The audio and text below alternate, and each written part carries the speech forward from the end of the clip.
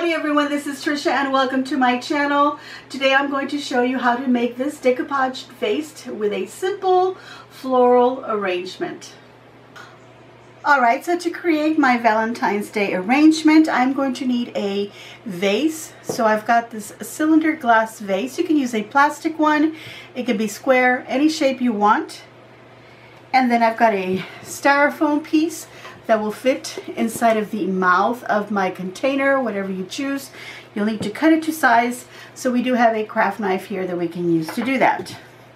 To decorate our vase and decoupage, I'm going to use tissue paper, and I purchased in the color that I wanted and a variety of patterns on there. You can choose whatever you like, whatever color you like. And we're going to be using some Mod Podge and a little brush, or you can use it like an Elmer's white glue and a little bit of water to create a Mod Podge. I've also got an assortment of flowers here. These are some asters, some little mini roses, little wildflowers, and little grass. You can choose whatever you like. This is just what I happen to choose.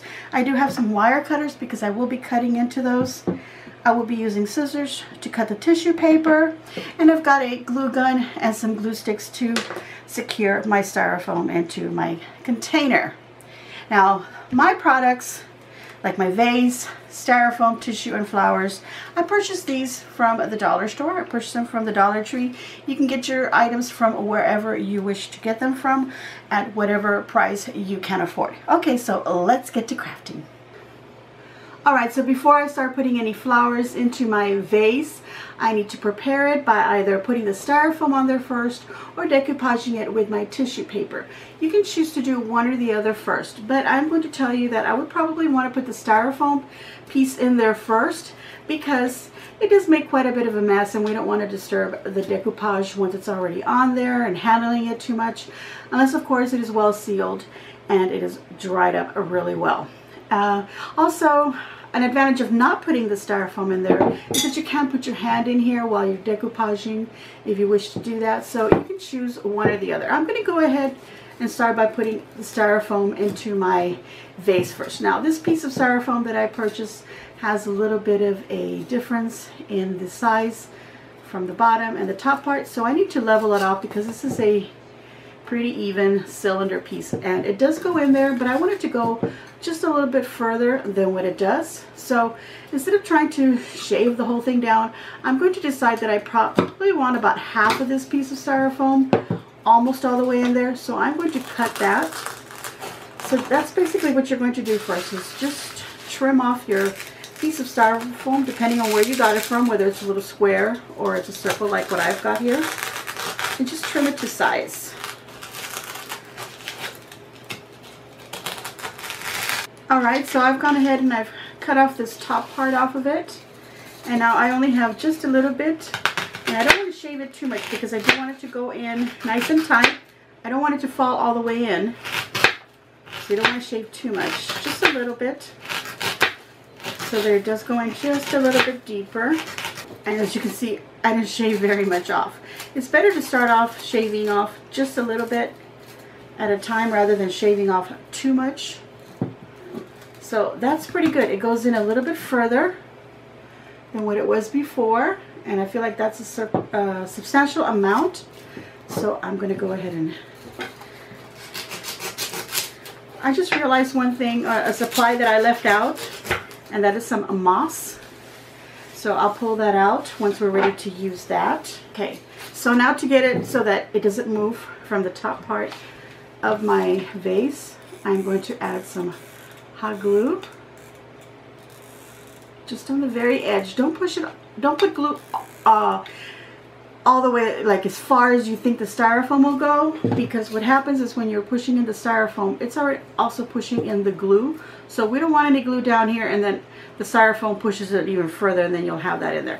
Now, it's not going to show because we're going to decoupage it, but if you were to decide that you didn't want to decoupage it and you wanted to have a clear vase like that, then you don't want glue to go any further down.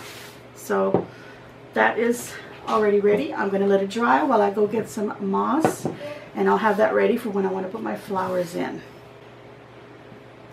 Alright, so there we have the styrofoam all set inside our jar. And now we can go ahead and begin to decoupage it. So I'm going to take the tissue paper, and the tissue paper that I grabbed, like I said, was some different patterns inside. I thought it was really pretty. I'll bring this up so you can see it a little bit better. It had 4 designs, and it had some white paper in there too, but I didn't feel I needed the white paper. So I don't want to be able to see into the frame. I want to make it nice and, what is the word, opaque instead of translucent. So I'm going to use this one first and put this on here. And now I could take big sheets of it and stick it on, or I can cut it into small sheets and do a little bit at a time. So I'm going to kind of go somewhere in between. So I'm just going to cut strips, and then from those strips you can cut little squares. Now you can be really careful and lay down your tissue paper, or if you want to use like decorative napkins, you can use those as well. You can be really smooth with your paper, or you can let it get wrinkled up. I kind of like the look of kind of like a little bit of a wrinkled up. It gives my vase sort of an antique look to it, or you know, just something a little older than it being really, really smooth and modern looking.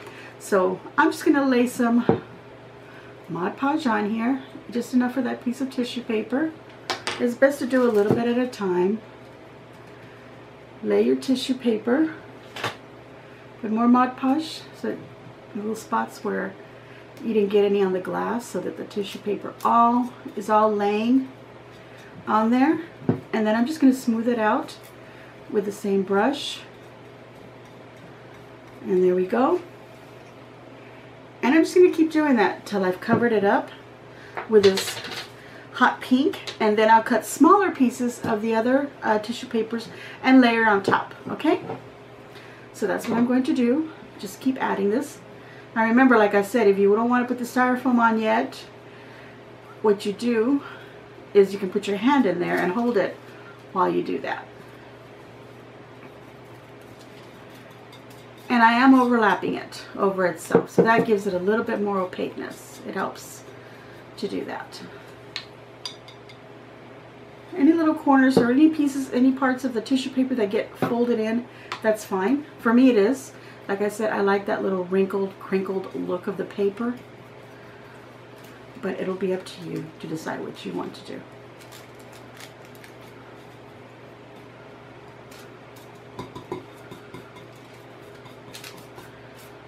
And I'm not minding if it goes a little bit beyond the top lip of the jar, because it'll stick to the styrofoam.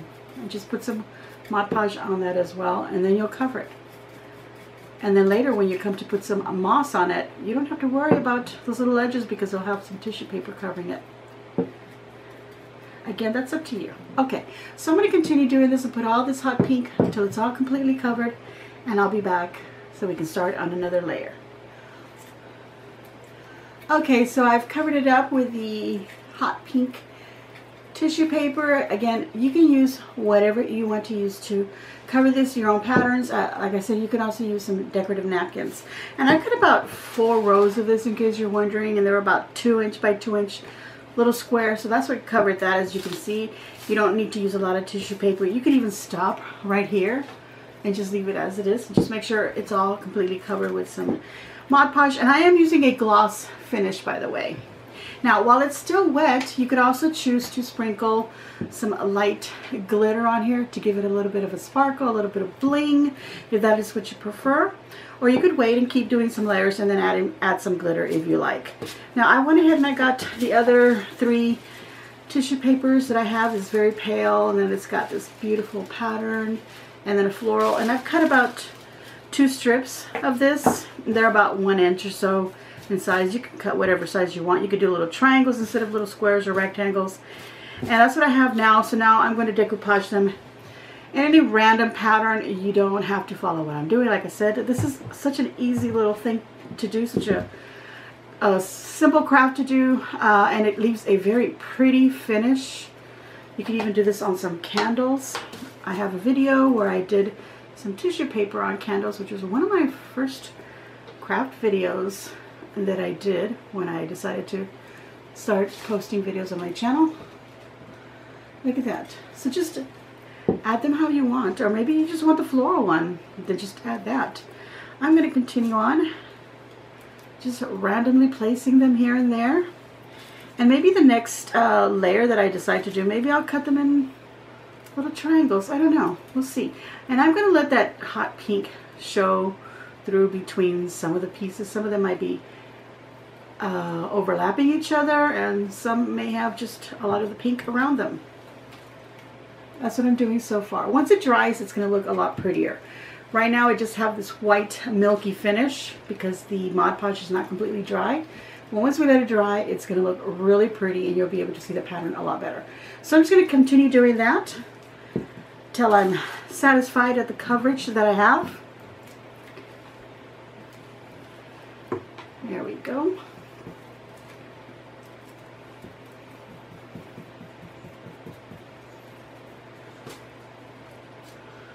I'm sort of kind of following the pattern that I've done, where I did a floral, a light pink, and then I did a little patterned one. So that's kind of the pattern that I'm following, but I'm also going to try and go like at a diagonal like that. So it's not like an all just straight and obvious pattern.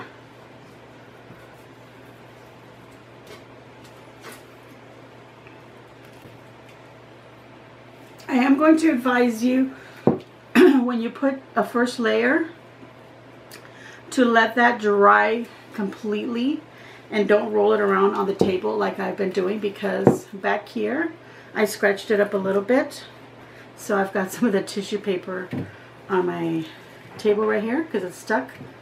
So just be very careful with that. I was holding it down like that so that maybe you could see, but I don't think you can from the angle. So it's always better to just keep it standing. I don't have any at the bottom here, no decoupage on the bottom. We don't need that.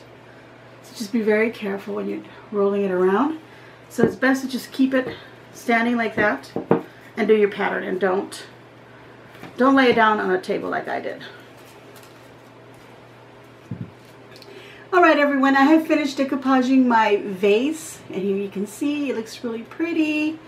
I followed the little pattern that I said, and then I had some little squares left over, so then I went ahead and I went over it and I layered on top of the same look, just a little bit off to the side, just to give it more of that little floral look. Those little pieces that had the little flowers. I could add some more. I feel like I would like to put more of this floral tissue on it, but I think it looks really pretty just like that, so I'm going to stop. Now I've let it dry for about, I've been away for about 30 minutes, maybe a little bit more, and it still feels like it could use some more drying, so I would let it dry for a good hour or more, depending on you know, the area that you're at, the humidity and such that's around you. Now you'll also notice that right here above the lip, the styrofoam was sticking out of the vase a little bit. The reason that it's sticking out a little bit is because right here it's a little bit wider than the inside of the vase, and that's what's going to keep it from falling in. I don't know if I explained that very well. But anyway, so since we had styrofoam showing on there, I could just take some green moss and cover that up, you know, hot glue it around there. But since I was adding this decoupage pieces of tissue paper and I got up to the very edge, I was able to cover some of that styrofoam all the way around. So I went ahead and I continued doing that, and then I just trimmed off any pieces of tissue where they're sticking up. And I did the same thing on the bottom. I put little pieces because I would stop with a square, you know, little square, and even if it was a little point of it, then the bottom seemed a little bit bare, so I added little squares here coming up like that, and then I just trimmed off the excess. So basically I was cutting these little triangular, or not little rectangular shapes or squares. They weren't very square. I was cutting them in half to make little triangles to finish off the bottom. So that's what I did there. Anyway, now that I've covered that styrofoam, I don't need to put any moss there. And now all I can do is just put a little bit, and I've got this green moss, and you could hot glue it on. I'm not going to hot glue it on because I don't want, when I poke in a flower, for the moss or glue from the moss to be in the way, and then I won't be able to poke it in. And as a matter of fact, I'm actually going to wait until after I've got flowers on here so that I can see on the edges where I can just kind of tuck in, you know, the green, the moss, in between the stems of the flowers and cover any styrofoam that might still be showing. So I'm going to do that at the end. I'm going to push that off the side. Okay, so now I am going to prepare all of my flowers and remove all of these little tags off of them. And then what I need to do is I need to cut each individual stem off the, let me move this over a little bit, off this little bunch so that they're separate. So I'm going to cut them at the lowest point, just like that. And then if I need to cut them any shorter, I'm able to do so. It's always better to cut them at their longest point because you could always shorten them. Alright, so I'm going to do that with my other two floral bunches. And this grass here is also like that on little separate stems. So I'll cut some of those as well too. And I shall be back. Alright, so I'm going to go ahead and start building my arrangement. And I've got my hot glue gun because I am going to be gluing the stems on here. I'm going to take one of these flowers and I'm going to decide how tall I want my arrangement to be. I do not have a lot of greenery or a lot of flowers to fill this up, so I don't want to make it too tall. And this could either be a centerpiece or it could be placed on a shelf or a little table up against the wall. So I'm going to decide that this is how tall I want it. But look at how much stem I have to go in there. And remember, our styrofoam is not very deep. So I'm going to cut this just barely enough to go into the styrofoam. So I'm marking it with my finger. And this is going to go right in the middle because I want a center piece. So this is my height, and I'm just going to push it in just barely. And that is why I'm using hot glue, to make sure that it is attached and it's not going to go anywhere.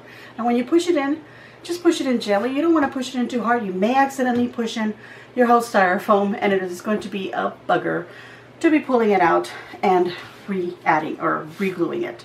So now what I'm going to do is I'm going to put a flower here and a flower here, one over here and one over here, but I want them to be lower than my center flower. So I'm going to go about that way, but then I'm also going to bend it. And then again, I'm going to cut down here, mark it with my nail or finger, trim that off. And while I'm at it, I can use this same flower, if I just straighten it up a little bit, I can use that same flower or the piece that I've cut off from the bottom and use that to do the other four. There we go. Now, before I insert them, I want to bend them out just a little bit. So just bend them out a little bit like that. And then just make sure that it does go outward and not inward. So put a little bit of glue on the tip here. Cut it at an angle. And I'm going to do that on the opposite side, and then one in the front and one in the back. The same exact way that I just did these two. And here's where I can adjust. Maybe push in a little bit more. I'm going to turn it around so I can do the other two.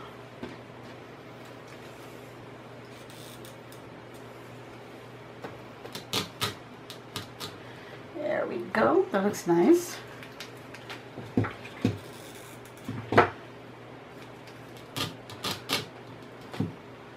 There we go. And now all I have to do is just fill in my little spaces. So I'm going to use these little grasses to fill in. And they have a nice line, kind of a long stem on them. So I'm just going to trim them. Very small stem on them. By the way, this is the night before New Year's Eve. So you might hear some popping going off. And it's just neighbors popping off some fireworks already. There's a little grass right here. And I'm basically putting them between these two flowers and this one. So between this little triangle of flowers is where I'm placing the grass. So I'm going to continue doing that. And then I'll add some more little flowers and the green moss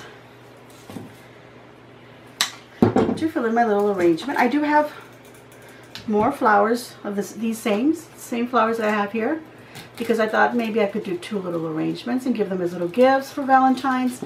This could also just be for spring, Mother's Day.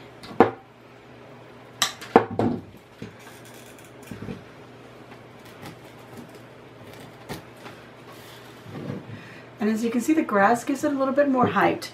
What I like to do with these little grassy bits, because they are just basically just sticking straight up, is I take my scissors and open them up and then just kind of curl them. And I do the majority of them because I feel like, okay, it's a little too high. I don't want that much height.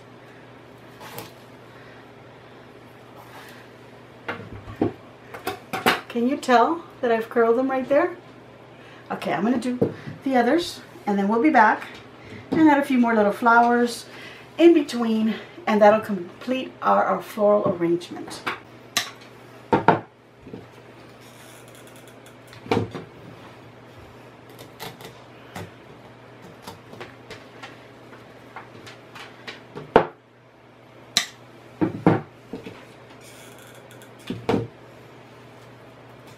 Okay, so I'm back and I'm just going in between the other bundles and adding, actually this one, because it has the flower like really low down here, I'm going to just cut it right there.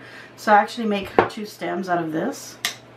So now I've got 1 and 2. And I can do the same with this one. I think this will be an extra piece. So I'll put it to the side. I did have 6 flowers on the bundle. So I like to use an uneven number. I have an odd number, so I won't use this one. I can save it for another project. Like I said, I have more of these little bushes. I bought several. I thought they were really pretty, and I could use them for several arrangements. So I can use those extras with the others if I need to.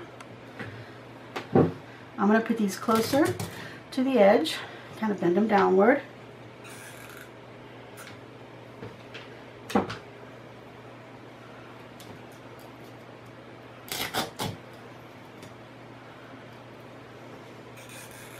Get some more glue in here.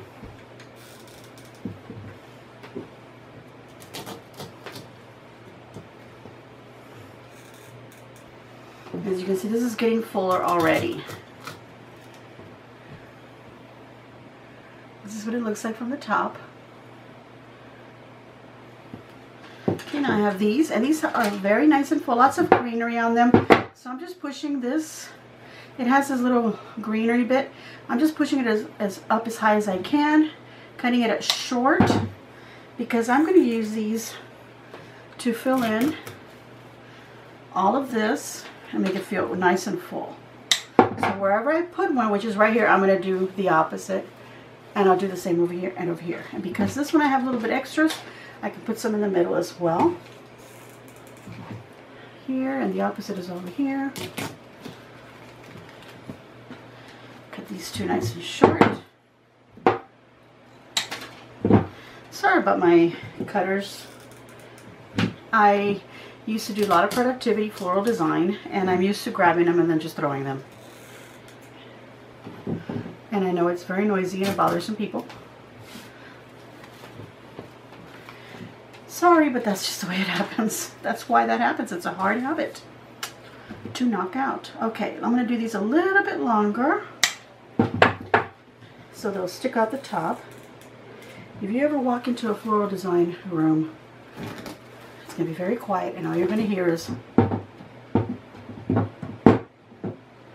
little quiet, and that's what it sounded like when we were doing lots of productivity, especially during the holidays when we had to make lots of arrangements. Okay, so now on these 2, I'm going to push the green down a little bit. Look how nice and full that looks, but it's not crowded. But I can see the styrofoam, so now this is where I'm going to go and take my moss and work backwards and actually just tuck in pieces of moss. But I'm going to open the space up a little bit. Little dots of glue in there. You could use greenery pens, but not everybody's got greenery pens to hold these down. So this is what you can do instead. And I've got more of this if I need to pull some more out. So I'm just going to go in between my flowers, little stems, and push some of the moss in there and cover all the styrofoam.